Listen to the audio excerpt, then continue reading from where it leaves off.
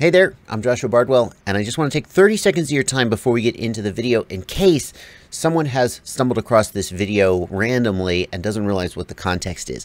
This is a playlist of videos teaching you how to build a FPV, first-person view freestyle or racing drone from start to finish. If you've stumbled in the middle, go down to the video description. There's a playlist link. Start at the beginning of the playlist and work your way through. If you are working your way through this video, I want to remind you that there is a Discord server, a Discord chat server for Quad Camp Online. There's a channel over there where we provide support for the people who are working through this project. If you have any questions, you can ask them down in the YouTube comments, absolutely. But if you need a little bit more real-time help, you maybe will get better luck over in the Discord server. Link in the video description. I also want to remind you, thanks to Rotor Riot for helping make this project a reality. And if you are thinking of working your way through this project, you can get all of the equipment to build the quadcopter in just one credit card swipe from the Rotor Riot store. Yeah, you can buy the stuff elsewhere as well. One piece here, one piece there. Pay too much for shipping, accidentally buy the wrong thing. You get it all, and there's a link to that down in the video description. On with the video. The next thing we're going to do is we're going to take out the ESC.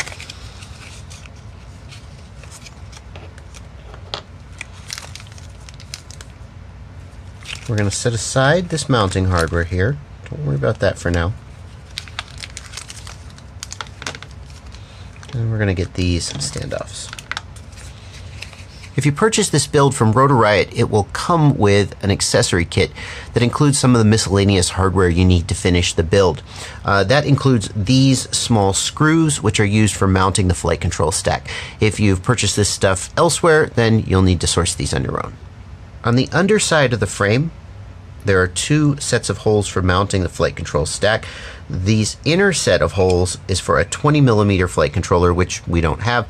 The outer set of holes is what we're going to use, and you'll see that the inner set of holes is drilled for an M2 screw.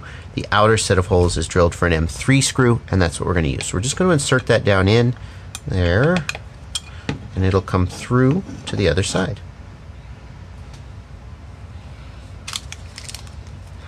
Then I'll take one of the standoffs that came with the ESC, and we will just install it on that screw like so. When you're done, you'll have all four standoffs installed, and you'll go ahead and install the ESC. And what you need to know is that the front of the quadcopter is this section with 4 holes here. This section with the extra little holes here is the back, and there's 1, 2, 3, 4 holes across the back.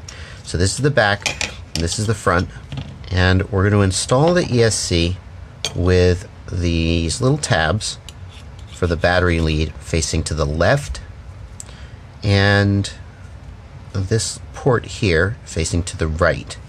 So these right here, these motor, this is where we're going to solder the motor wires, and that is going to be facing front and back.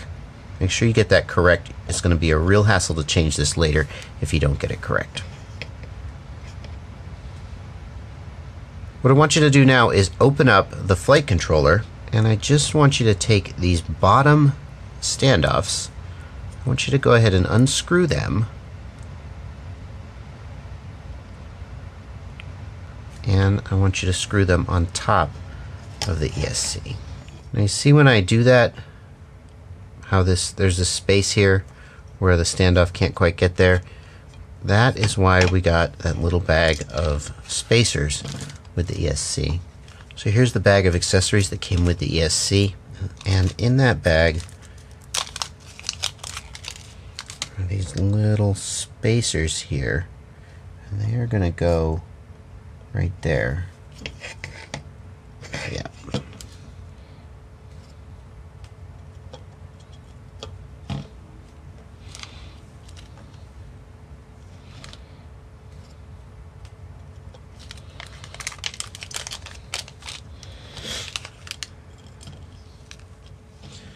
Now, having installed those, I can screw down the standoffs, and they'll go down straight.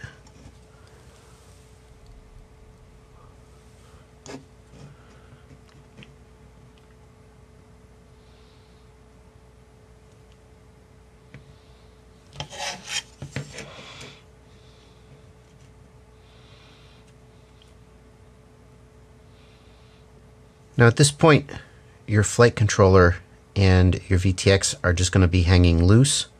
So don't worry about that. Just set them aside for now, and we'll come back to that. The next thing we're going to do is we're going to install the motors. So we're going to get one of the motors out of its box. Here's your accessories. Just set that aside.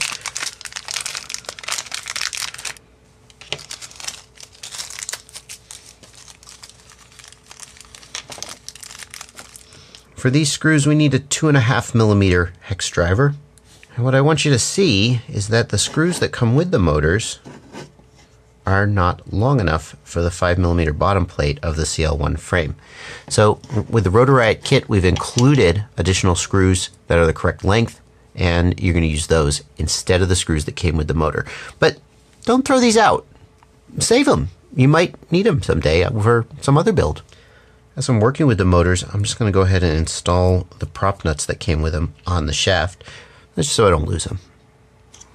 So the screws that we're going to be working with are 8mm long cap head screws. And these ones here, that's called a cap head screw. And that screw is going to take a 2.5mm hex driver. At the time that I'm making this video, it's still a tiny bit up in the air what exact screws we're going to source. It is possible that in your kit from Rotor Riot, you will receive an 8mm button head screw, and if you get a screw that looks like this is a button head, you'll be using a 2mm driver.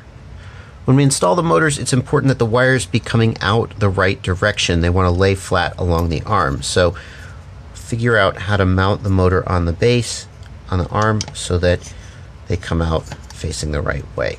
I'm just going to get that first screw in, and then I'm just going to start with 2 screws loosely inserted. And then once I've got those lined up, I'll do the remaining 2.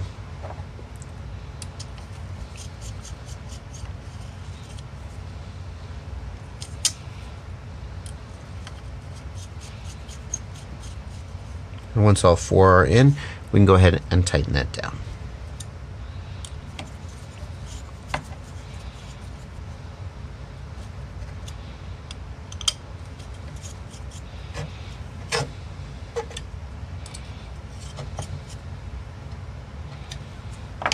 So now you've got 1 motor installed. You're going to repeat that process for the other 3. And that's going to bring us to the end of this step of the build. Check the playlist down in the video description to go to the next step, or if you're lucky, it'll even autoplay for you. See you there.